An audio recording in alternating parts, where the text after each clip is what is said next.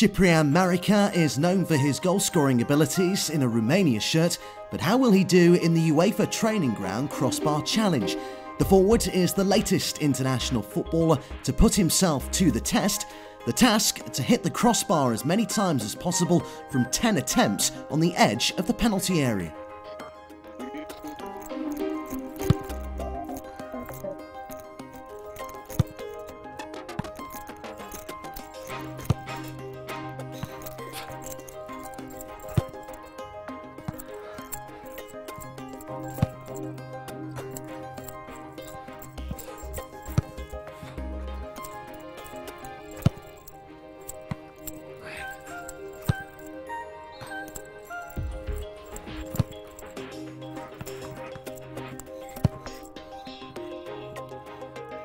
So my best was 2.